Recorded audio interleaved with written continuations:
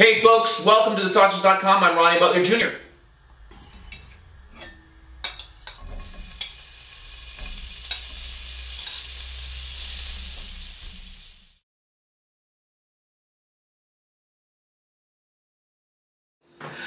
You know, when I was growing up, I spent so much time in front of the TV. I would come home from school, do my homework, and just get in front of the TV and watch it. And I remember laying there thinking, I want to be there. I want to be inside there with those people on TV. And so yeah, it was a dream of mine since I was a kid, and I'm lucky enough to have lived that dream, to be living it. When I'm not working, when is that? I feel like I'm working all the time. I love movies. I go to the movies a lot. But I have a real love for photography. And in fact, taking pictures is what sort of led me to, as opposed to only acting, to directing and making my own stuff, because I started to see things visually. So I love photography. Spend a lot of time taking pictures. I follow a lot of photographers' blogs. I'm on Instagram, snapping away crazy, so I'd have to say that's the #1 hobby. Yeah, that and going to the beach whenever I can get near one.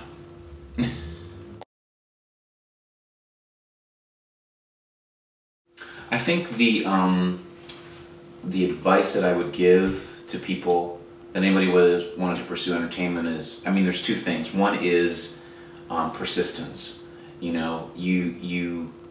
There's so much competition in this industry, and you get knocked around a lot. And the thing that is going to get you through is simply being persistent and tenacious, just not letting go, and believing in yourself that you have the abilities, and that you have something to say, and it's something that needs to be heard, and you have to persist.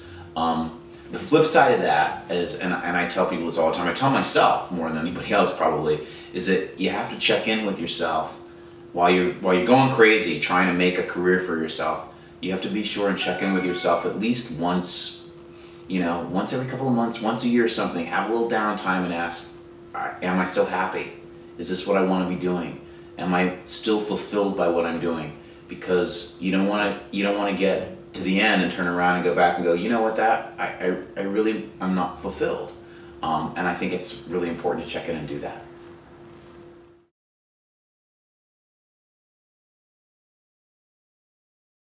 Working with Norman was one of the most unbelievable experiences in my life. And it wasn't just Norman. Norman has this amazing team. Lear, who's his president of production, and Brent Miller, who's the vice president of development. And together, they collaborated with me. To spend hours in Norman's office kicking around my idea and getting his insight, because the man is brilliant, was just mind-blowing.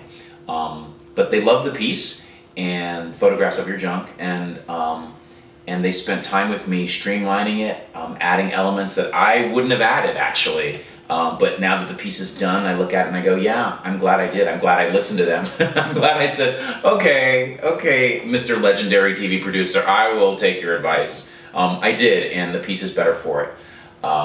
Just amazing, and it continues. I still have a working relationship with them, and I feel very, very blessed. So awesome.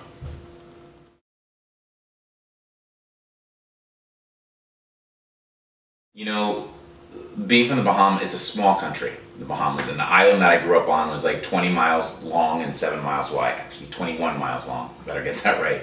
At the time I was growing up, 250,000 people, not a lot of people. So to be the son of somebody that's that famous was to be known by everybody all the time.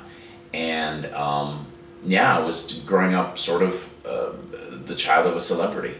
And that was cool. I don't think it really got me anything. I don't think it got me any freebies or into any parties or anything, except that people were always very complimentary about who my dad was.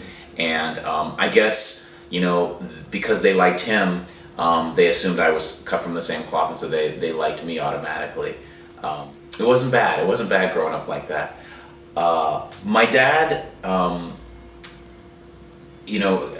he's been in show business all his life, and his advice to me about show business wasn't so much about show business, but was about happiness.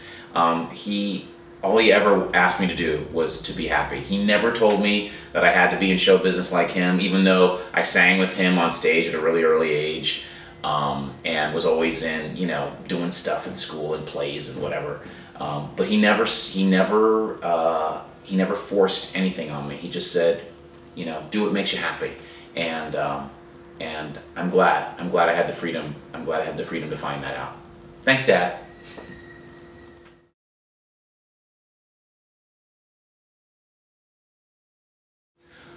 To all my fans here and throughout the world, I want to say thank you. Thank you so much for following, for commenting on the videos, for sharing them with your friends and your family on Facebook and on Twitter. It means the world to me. We do this stuff, we make stuff and put it out there to be seen in the hopes that it has an effect, that it inspires, that it moves people. And I've had the joy and the privilege of knowing that that's happened for my fans and the people who love my work. And so I want to thank you. And please keep it coming. Please keep making the comments. Find me on Twitter, find me on Facebook, and let me know what's going on. I appreciate it.